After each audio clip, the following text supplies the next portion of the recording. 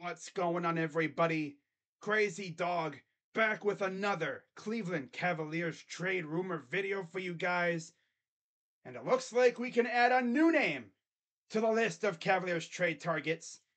As you can see by the tweet on your screen, and I quote, report Cavs among teams expressing strong interest in Josh Hart.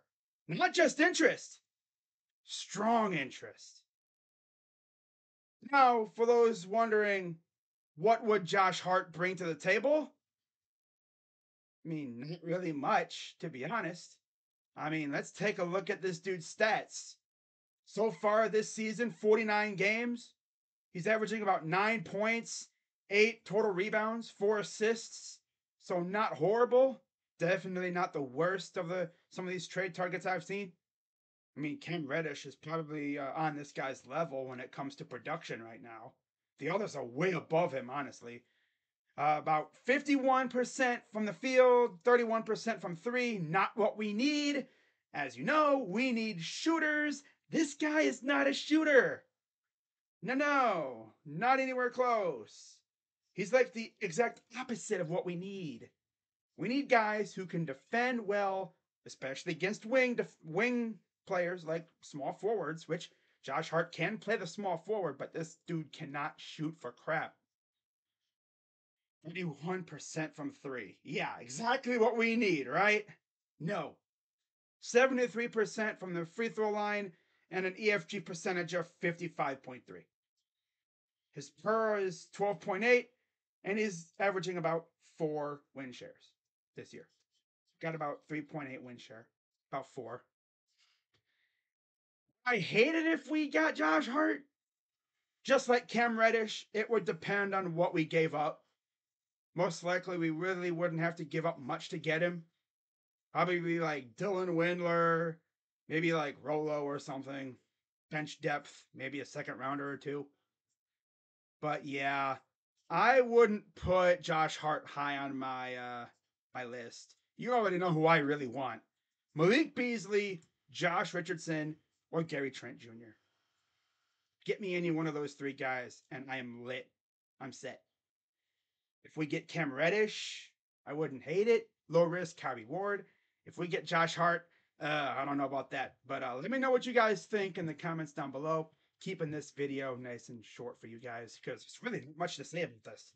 Let me know what you guys think, and we're getting closer to the trade deadline. A lot of rumors are starting to come out.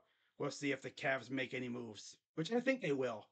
But who knows what Kobe Altman's doing right now? He's probably sitting in his freaking office playing video games or maybe talking on the phone. You know, maybe he's watching my videos. I don't know. You never know. Right? Imagine if my team's GM watched my videos. That'd be awesome. But hi, Kobe, if you're watching. Oh, man. Don't take any of my slander seriously. You know, it's like a spur of the moment thing, you know. Because I'll tell you one thing, once you make a big move, Cavs fans will love you. Okay? I mean, after all, you're like the longest tenured GM we've had in a while. Kobe Altman was the first GM to receive an extension. I'm pretty sure since we had a new owner. Yeah, since Gordon Gund gave up ownership to Dan Gilbert. And it's the one thing about Dan that I didn't really like about him. He never extended GMs. He tried to lowball David Griffin, and other than that, I mean, Griffey was probably the best GM we've had. And now we got Kobe, who is as good as, if not better, than Griffin was. I mean, of course, David Griffin nearly got us Paul George and Jimmy Butler, and the only thing that stopped us from getting Jimmy Butler was Kyrie Irving essentially saying, I'm out of here. And then, of course, the only thing that stopped us from getting PG was the Pacers backing out last second. Think about how lit this team could have been. We could have had Paul George or Jimmy Butler, no, maybe both, with LeBron and Kyrie. We wouldn't have had Kevin Love because he would have been going to Denver. But my God, bro. Freaking Indiana and Kyrie Irving ruined what we could have had. Gotta hate it, you know? Ugh. But let me know what you guys think of this news that the Cavs are strongly interested in Josh Hart. Would you want him or no? Let me know in the chat or comments. I guess if I go live, you can let me know. I'm sure you guys will. But yeah, that's gonna wrap it up. I'm Crazy Dog, and I'll be back when there's more news that comes out. We'll see what Kobe's got in store for us. What's Kobe cooking? Hmm, I don't know. Is he even in the kitchen right now? I don't even know what he's doing. Nobody knows. The only one that knows is him. But it's about time we see Finesse King Kobe again. I need to see it. I need to see it bad. Go get me a good small forward, Kobe, for the culture. Okay? Okay. I don't know about Josh Hart. It depends. If we get Josh Hart, Kobe better have something else cooking. Because if our deadline literally consists of just Josh Hart, yeah, buddy, we're going to have some issues. Because we didn't really change anything. You know? If we end up with like Josh Hart and Malik Beasley, or Josh Hart and Gary Trent, or how about this one? Josh Hart and Josh Richardson? Two Joshes? That'd be nice.